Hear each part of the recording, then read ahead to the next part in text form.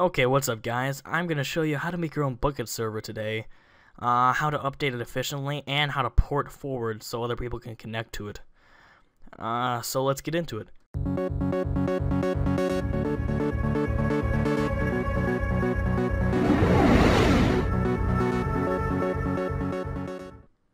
So to start, I'm going to have you download my own server files that I use for my private server. As you can see, all you have to do is just go to Dropbox, click download. It's a RAR file. Once you download it, you should get something that looks like this. You're going to right click it, go into WinRAR. If you don't have WinRAR, it will be in the description. You're going to need this. WinRAR or 7-zip. And you're going to click extract here. Once you click extract here, which I already have it extracted, you're going to get the Bukkit server. For the Bukkit server, I have some default plugins such as Essentials, which is really just your essentials for a server. iDisguise, which allows you to kind of troll by disguising as like say mobs or something. And then we have More Weather, which has like acid rain and stuff, just some cool stuff. Plugin metrics is what the plugins need, or some plugins at least. Vanish No Packet allows you to, I guess you could say, vanish by pressing or typing in /vanish. And then World Edit is just like it's kind of what it implies. It allows you to like edit the world with a magical wand. You're gonna have to look up tutorials if you want to use it if you don't know how to already.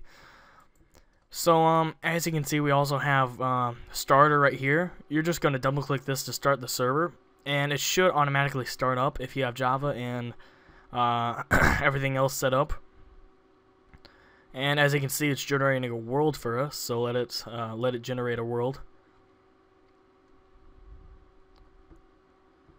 And if you're importing a world, make sure you name it world, or you change the world name in the server settings, which I'll show you soon. As you can see, we have some errors right here, but that's just a plugin error. It's something that does not really, I guess, it's not like a big error. You don't have to worry about it. So just go ahead and ignore it.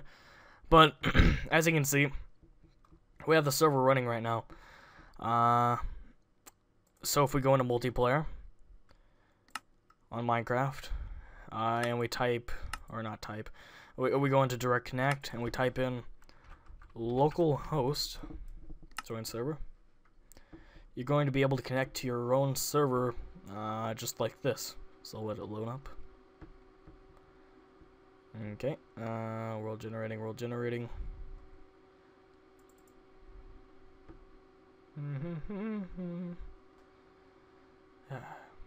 Okay, well, as you can see, I am in the game. There we go.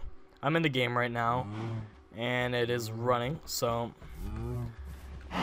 yeah, we're in Minecraft right now.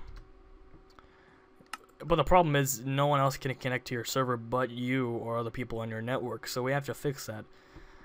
So to fix this, we have to use something called port forwarding. Port forwarding is basically I guess forwarding of ports that allows like other people to connect to your own router.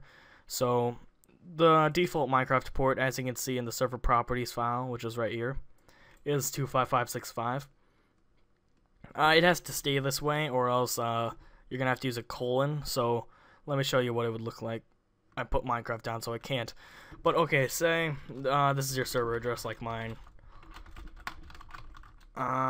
Instead of just typing that in to connect, you would have to say put in a colon and then type in the port that you want it to be, and also set it as the server port in the server property. So say I want my server port to be like 2992. That's like what it's gonna look like. You have to include the port or else it won't work. But if you keep it 25565, you don't have to worry about putting a colon or anything.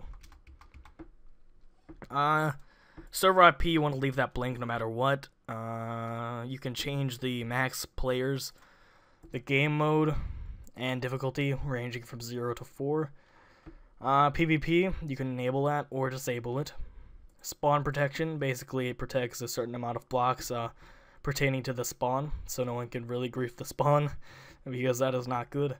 Generate structures, that basically means it can generate villages and such. Uh, Spawn monsters, allows it allows it to spawn monsters, of course. And online mode basically means if say someone has a cracked version of Minecraft, they cannot connect to an online mode server.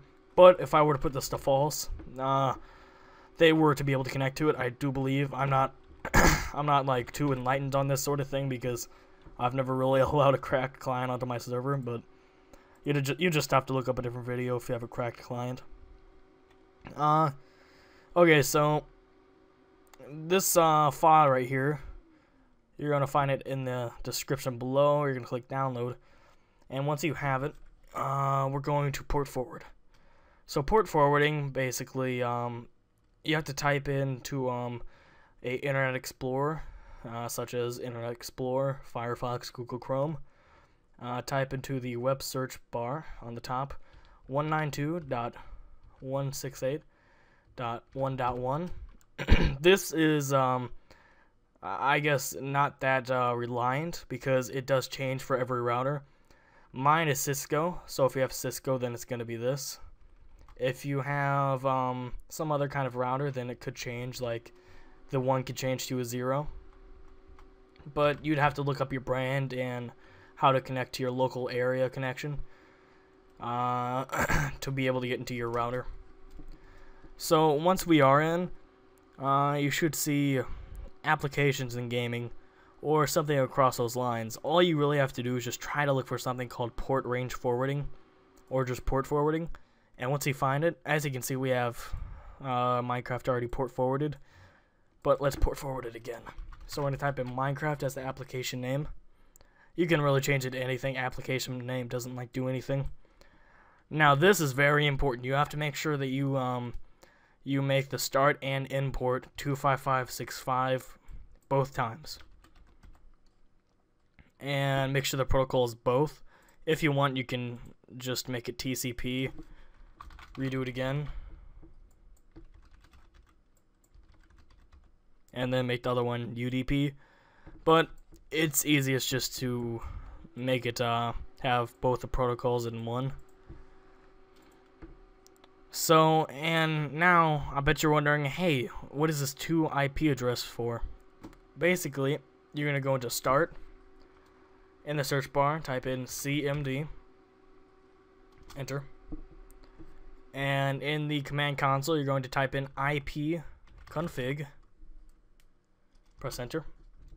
Now scroll up a bit, and you should see this IPv4 address. The last 3 digits is what you want to enter into the 2 IP address right here. So mine is 121.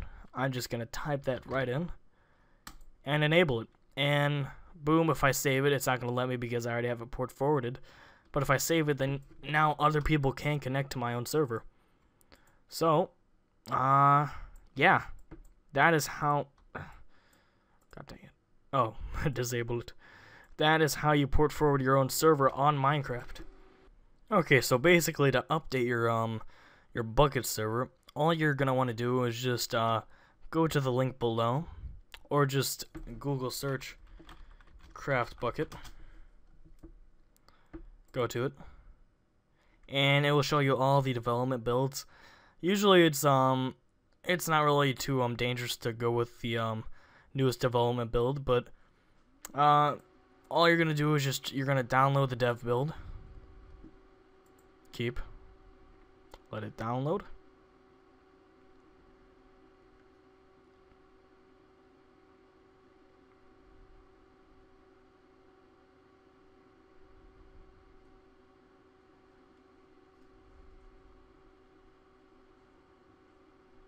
And then what we're going to do is we're going to open it with WinRAR.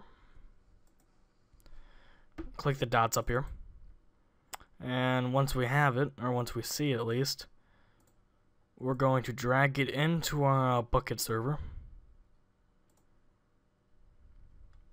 And we're just going to delete the older version of Craft Bukkit. And now rename this one just Craft Bukkit, or just delete the extras. It has to be Craft Bukkit or else the server won't start. And now, starter. The server is now running on the newest updated version of Minecraft. I hope you guys enjoyed the video. I hope it helped you. And if it did, go and leave a like. If you want any other tutorials, go and leave a comment below, and I will get back to you as soon as possible. See you guys.